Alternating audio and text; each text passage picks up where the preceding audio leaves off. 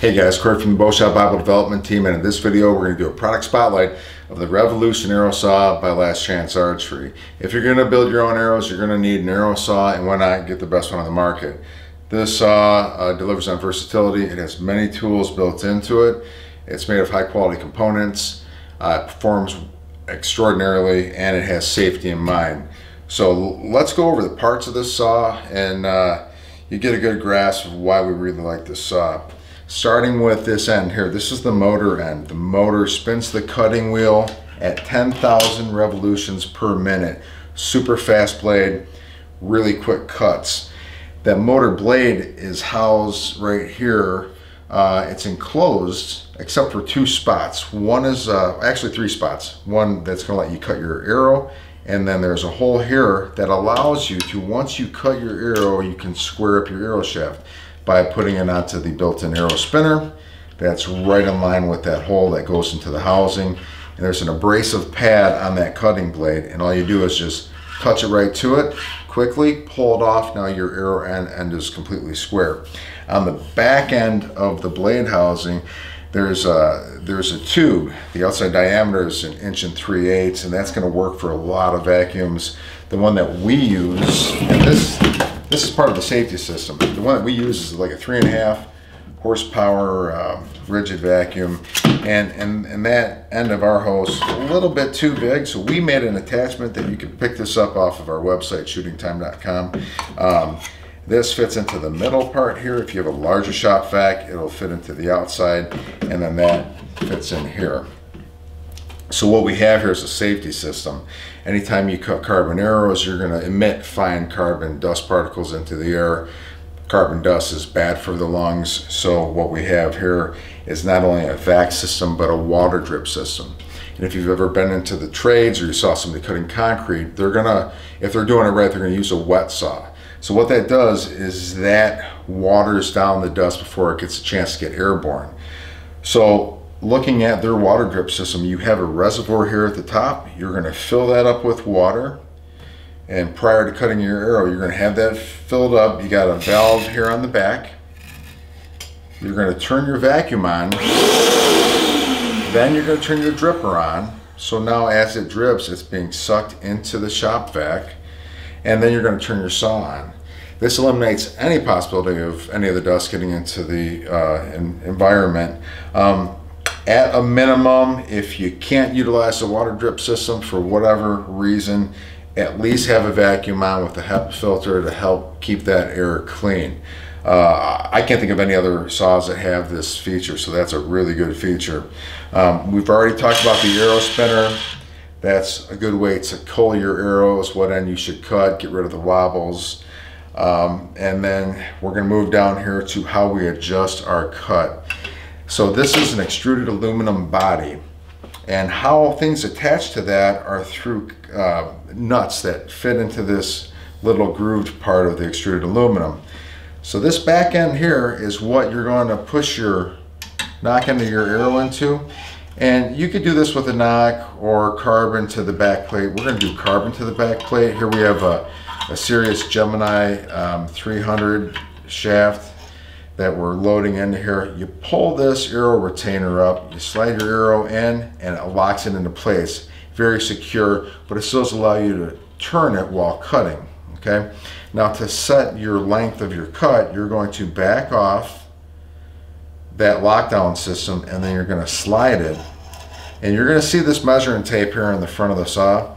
That measures from this plate that the end of the carbon shaft is butted up to the inside of that cutting disc or wheel, and it is exact. So there's no worrying about whether if it's going to be off an eighth to a quarter of an inch. That is dead on. We've checked it. So that accuracy is great to have. And when you get to your measurement, let's say we're going to take this to 30. We'll go right there. Just take that lockdown screw and just give it a slight twist. Once that's on, that's not moving. What's going to happen is if you twist that too tight, the frame is aluminum.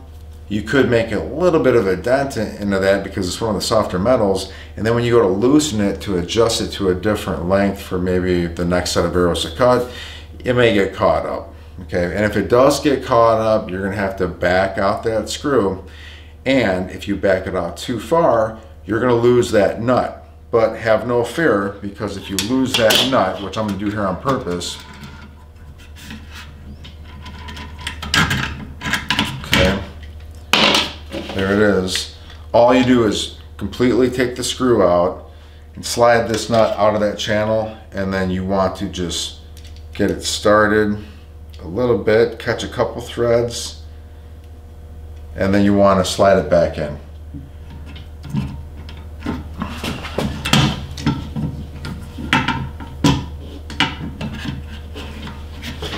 And that's all there is to it. We are back in business, and like I said, once you tighten this back down, just a little bit of tension on there, that baby is not moving. Now if I back it off though, I can move it.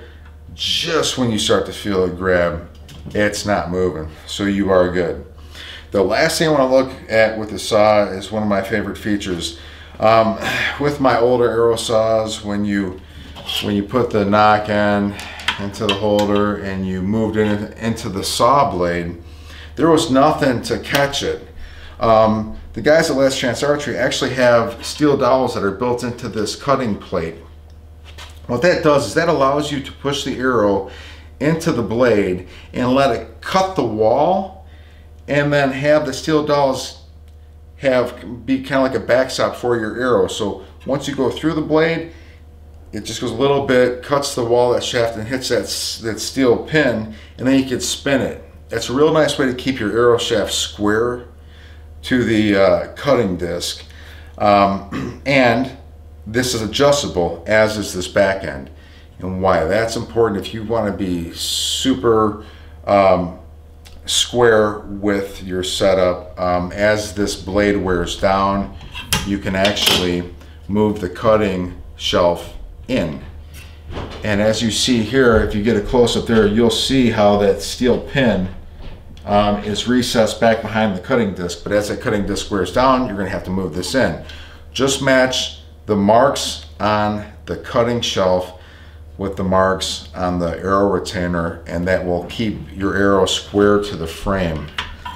It's a really great system. And once you do cut through that blade and hit that steel pin, you could give it a glance down to eyeball your shaft against the frame. If it's parallel, it's going to be very obvious. You're going to see it. It's going to match perfectly. But that's it. We're going to do some arrow cutting right now, just to give you a close look at how it operates. But if you're in the market for an arrow saw, without a doubt, check out the Revolution Arrow Saw by Last Chance Archery. Thanks for watching, guys. All right, let's go ahead and cut a shaft here, but let's look at the steps to ensure that we are as safe as we can be with the carbon dust. So we have the reservoir filled with the water. We're going to turn the water drip system on, but before we do that, we're going to turn our vacuum on. It's going to get a little bit loud, but vacuum, then water drip system, then we're going to cut the shaft, and then we will close the valve, turn the vacuum off, and that will be that. So let's go with the vacuum. Water drip. And you can see it going down the clear tube. Now we're going to turn the saw on.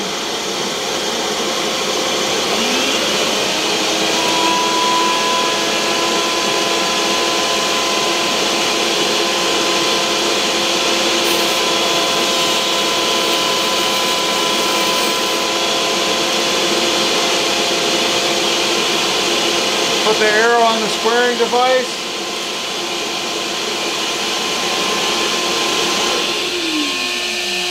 We got the arrow now on the squaring device. We're just going to tap it to the cutting blade to square up our end.